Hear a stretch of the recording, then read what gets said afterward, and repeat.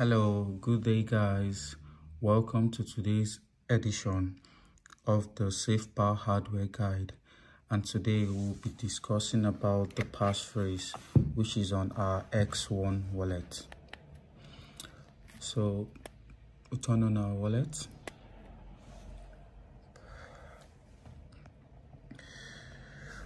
We'll go to our settings option. We'll see the passphrase section. We click on OK. So we first of all read what's the passphrase mean. So it says you can create and switch between different wallets via passphrase. Passphrase can be letters, numbers, or symbols with a maximum of 60 characters. Passphrase is case sensitive. Different passphrase will lead to different wallet accounts. Please keep your passphrase in mind. Forgetting the phrase will lead to permanent asset loss. Do not store passphrase together with the mnemonics. So this is the passphrase is more like an advanced option, where when you make use of your mnemonic phrase to set up the account, when you set up the account without a passphrase, it gives you a whole new account, and when you set up the account with a passphrase, it gives you a totally different account. So this is a unique feature being used by SafePal. It has been going on for a very long time, whereby when you make use of a passphrase and your mnemonic code, your mnemonic phrase, it gives you an entirely new wallet address. So let's get it going, guys. So I click on the SafePal app.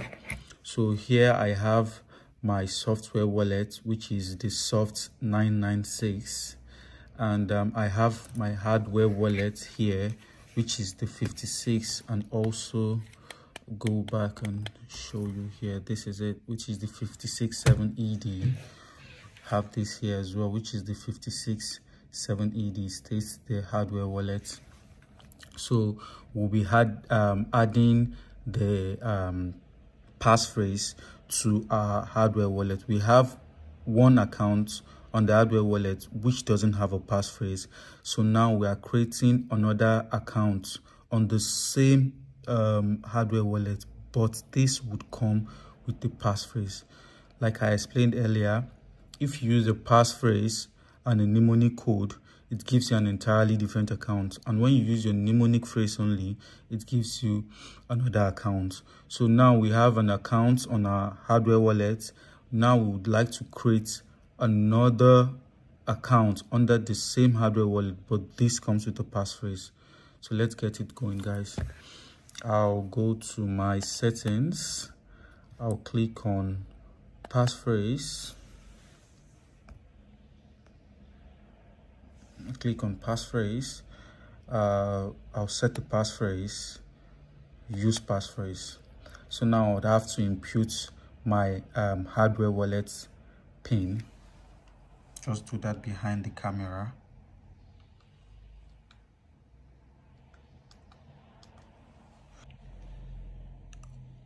So now it asks me to enter passphrase. So just for the instruction purpose, I'll create the passphrase and make it visible so we could see how this is being done.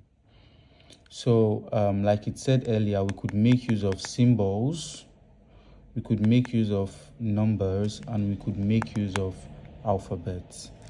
So for instruction purpose, I would create a phrase, a passphrase now, which will be attached to the hardware wallet we are making use of. I'll set the phrase, I will name it safe. I'll say it safe. This is more like a password attached to your hardware wallet, the account attached to your hardware wallet. So I'll put safe1. So safe1 would be my first passphrase.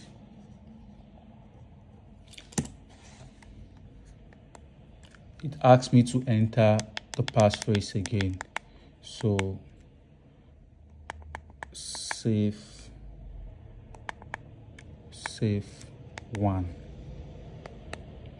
So I've set my passphrase as safe1. I'll click on OK. So now it's asking me what should it name the wallet. Just like we have here my hardware wallet name as 56, would need to set a wallet name for this, and I'll name it 57. This one on the account, the main account, is 56. So the sub wallet I'm creating with the passphrase, I'll name it 57. I'll click on OK. Confirm to use 57. Yes. I'll click on OK.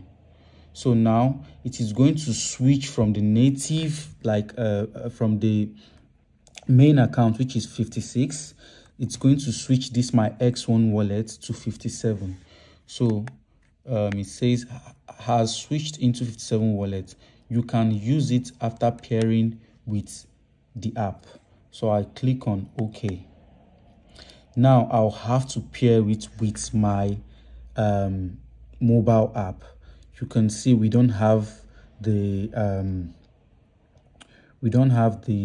account yet on my app, so I would have to add that now. So we'll come here, we'll click here, we click on add wallet. I'll click on hardware wallet, search for safe1 X1. I click on start connection. It's asking for my password, so I'll have to do that behind the camera, please. So now it has detected my X1 device. So I've clicked on it. It has prompted me on my X1 to confirm pairing for this wallet. Now I'd have to click on OK. So it's asking for my PIN. I'll do that behind cameras, please.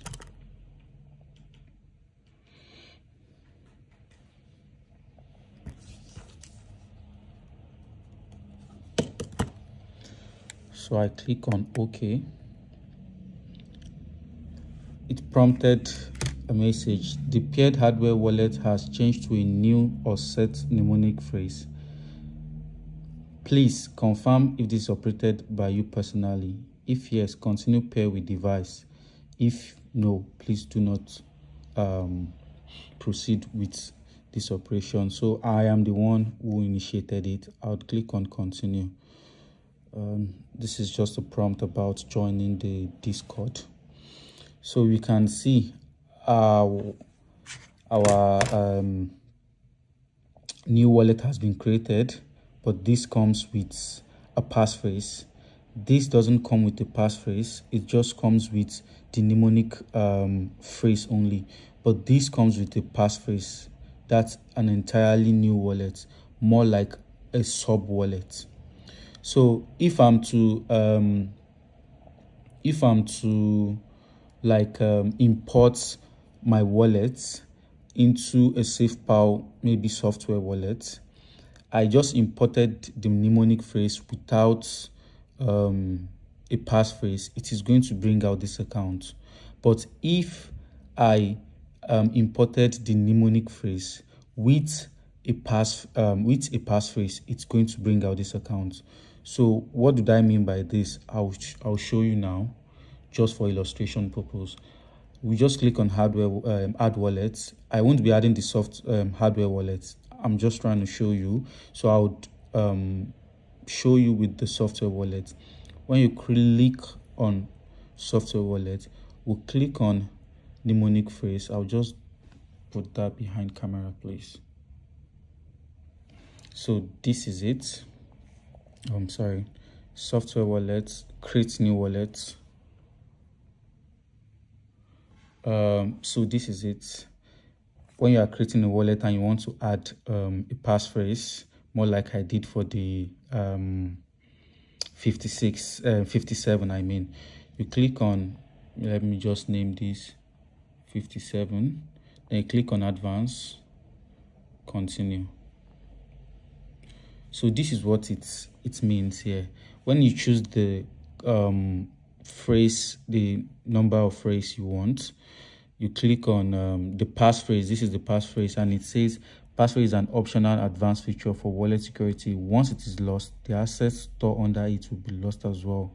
So before you set up, you should read and learn more about it. So that's for that. We've set the passphrase and we have our sub wallet, which is generated from the hardware wallet, but the 56 doesn't have a passphrase set, and the 57 has a mnemonic and passphrase set to it. So that's been done. Let's see if we could successfully add up. But the thing there is this: if you are trying to proceed a transaction from hardware 1 to the wallet 2 under the hardware, we should put that at the back of our mind, that it is the one set with mnemonic and passphrase that is currently active on our wallet. For us to be able to use the previous, which is this, the main wallet, we would have to remove the passphrase from this wallet for it to be able to bring back the previous account. So let's confirm the addresses on the one we just added. Receive. So we could see the address ending with 1BC7C. Asset. Use Polygon. Just do that behind camera, please. So we could see the address. Go to Matic Polygon, please. Okay, receive. We could see the address is the same, 1BC7C, 1BC7C. So that's it. So for us to be able to make use of our previous wallets, we would have to remove the current one, which has the passphrase, for us to be able to access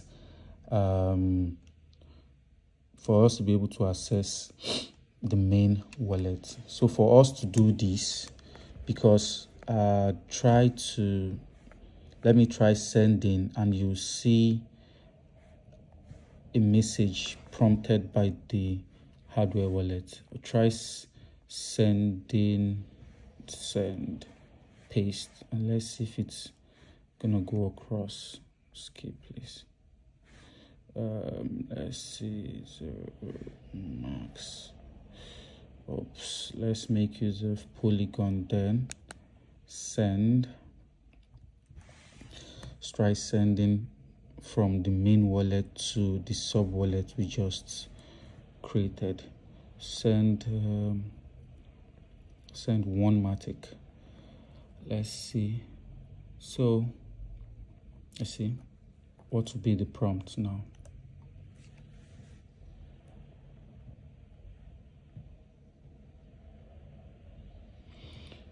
So you can see it said the app does not match this wallet address. Please switch and try again. So that's the prompt you are going to get when you switch from one account to the other. So for us to be able to access this account back, we would need to go back to our settings.